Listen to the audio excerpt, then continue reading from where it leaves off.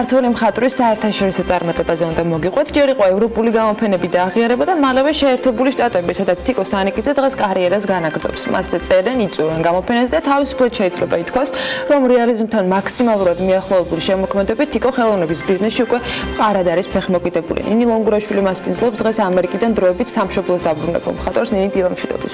დილამშვიდობის ანა, მივესალმებით ჩვენ მაყურებელსაც. სხვათა შორის, როცა ჩვენი შემდეგი სტუმრის ნამუშევრებს უყურებთ, რთულია მიხვდა ეს ნამუშევარი, ნახატია თუ ფოტო. ჰიპერრეალისტური ნამუშევრები უბრალო ფანქრით არის შესრულებული და თიკო სანიკიძეს ნამუშევრები იყიდება ბევრ გალერეაში, მათ შორის ამერიკის შეერთებულ შტატებში, თურქეთის და იტალიის საგამოფენო სივრცეებში. რა სიახლეებია მის კარიერაში და როგორ პოზიციონირებს ის ბიზნესში, ამაზე ვისაუბრებთ დღეს სწორედ თიკოსთან ერთად, რომელიც დროებით არის ამერიკიდან საქართველოში დაბრუნებული. დილამშვიდობისა და მადლობა სტუმრობისთვის. დილამშვიდობისა, ნინი, მოგესალმებით, მივესალმებით თქვენს მაყურებელს, უღმეს მადლობა მოწვევისთვის. მე პირველ რიგში მაყურებელს ვეთქვი, რომ თიკო უკვე იბრძვის, მიუხედავად იმისა, რომ 3 წელია რაც ამერიკაში ცხოვრობს, უკვე იბრძვის ბონემის აუქციონზე გასასვლელად და მე მაყურებელს ვეთქვი, რომ ბონემის აუქციონი არის მესამე საფუძველი და მაგის შემდეგ უკვე მარტივი არის სოტვის აუქციონზეც შეღწევა, ესე რომ ვთქვათ. რა არის საჭირო იმისთვის, რომ ბონემის აუქციონზე შეხვიდე? გეთანხმებით, ნინი, ეს არის ძალიან დიდი ნახტომი ჩემს კარიერულ ზღვაში. არის ძალიან რთული პროცესი მოხდა ამ აუქციონზე. თუმცა თუ ხარ უდაოდნიჭერი, გაქვს მიღწევები და ინტენსიურად მუშაობ ამ სფეროში, ნამდვილად გაქვს შანსი. ეს ყველაფერი მოხდა ჩვეულებრივ, დამიკავშირდა ამ აუქციონის ხელმძღვანელობა. ამ ეტაპზე არის შესარჩევი პერიოდი, გადიხარ სხვადასხვა კრიტერიუმებს უნდა აკმაყოფილებდე და საბოლოო შეთანხმების ჩამოყალიბების შემდეგ უკვე იმედი მაქვს, რომ სადღაც დაახლოებით შემოდგომისკენ იქნება ცნობილი. ხშირად გვესმის ხოლმე ქართველებზე, ქართველ მხატვრებზე ამერიკაში მათ წარმატებულ კარიერაზე, იგივე სონღულაშვილი იქნება და დარწმუნებული ვარ, თქვენ ხვდებით ერთმანეთს, იცნობთ ქართველი მხატვრები, ვინც ხართ ნიუ-იორკში შეკრებულები. როგორი არის, ვინ ადგენს, როცა გამოფენას აკეთებთ თქვენს ფასს? მე როგორც ვიცი, ამაში ხელოვნებად მცოდნეები ერევიან და თქვენ ასეთ ვიცი არ გაქვთ თქვენს ნამუშევრებზე ფასის რაღაცა ერთი ფასის მინიჭების უფლება. გეთანხმები ნინი ამასთან დაკავშირებით, მაგრამ მე მაინც ვთვლი, რომ მაინც გადამწყვეტი საბოლოო სიტყვა ეკუთვნის მხატვარს. მხატვარზეა დამოკიდებული, რამდენად უღირს ამ ნამუშევრის, ვთქვათ, კონკრეტულ მოცემულ სიტუაციაში გაყიდვა. შეიძლება საერთოდ არ უნდადეს რომ გაყიდოს, მაგრამ ძალიან დიდი მნიშვნელობა აქვს, რა თქმა უნდა, კრიტიკოსების და ხელოვნებად მცოდნეების შეფასებაზე, იმიტომ რომ ამის გარეშე უბრალოდ ვერანაირად ვერ მოხერხდება შენი რეალიზება. მხატვრები ჩვენი თანამემამულეები, ზოგადად ნიჭიერები ვართ ქართველები, ძალიან მიყვარს როცა ამას აღვნიშნავ. ლევანი უსაზღვროდ უნიჭიერესი ადამიანია. ხვდებით, რა თქმა უნდა, ერთმანეთს გვაქვს შეხვედრები სხვადასხვა გამოფენებზე, ვაფასებთ ერთმანეთს. ლევანის გარდა არიან სხვა ქართველი ასევე წარმატებული მხატვრები, თუმცა ყველა ხელოვანი გადის სხვადასხვა ეტაპს და ყველა სჭირდება რაღაც გარკვეული პერიოდი იმისთვის, რომ მიაღწიოს გარკვეულ წარმატებას. და რა არის ამ წარმატებისთვის ამერიკაში, რა უნდა გააკეთო ამისთვის?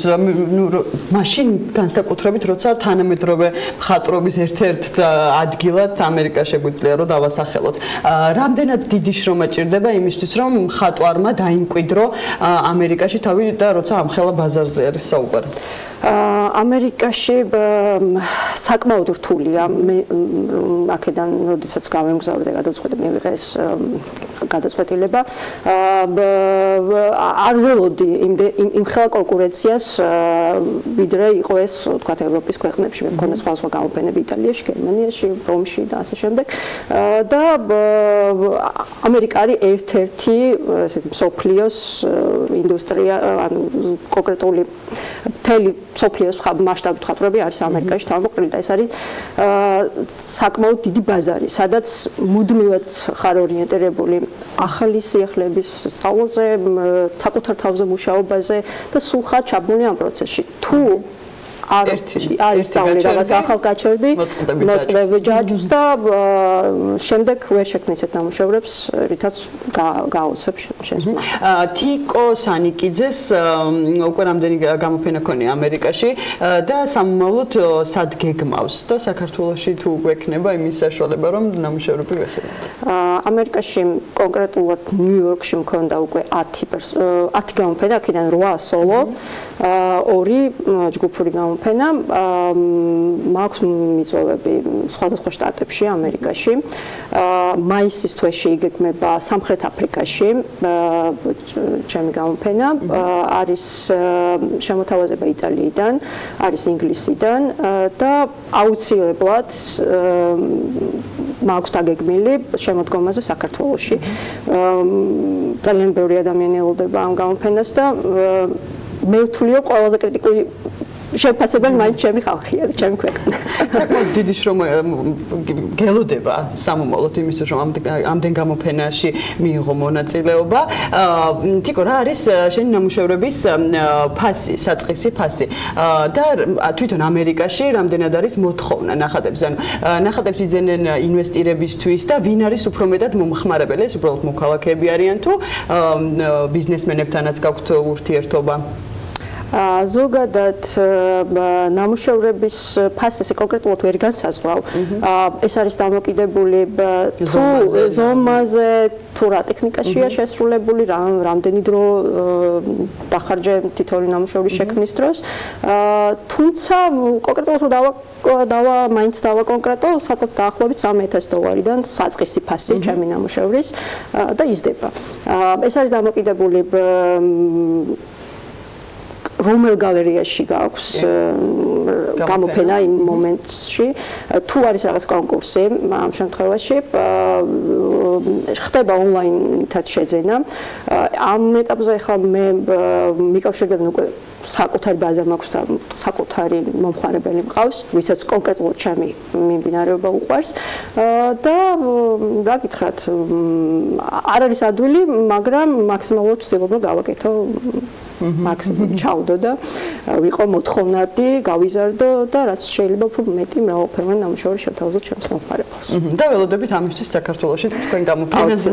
მადლობა, თიკო სანიკიძე იყო დღევანდელი ჩვენი სტუმარი, მხატვარი, რომელიც უკვე წლები ამერიკაში ცხოვრობს და ანუ როგორც გაიგეთ, უკვე ფაქტობრივად რეალიზებულიც კი არის. მადლობა ნინი, მარჩეულებრივი შესაძლებლობებით გაგვეცნო თიკო. ეს საინტერესო სამუშაოა დაძნობილო და თიკოსთვისაც მნიშვნელოვანი ამ სამუშაოსგან მიღებული სიამოვნება გარდა რა თქმა უნდა იმ ბიზნესისა, რომელიც მას უკავშირდება.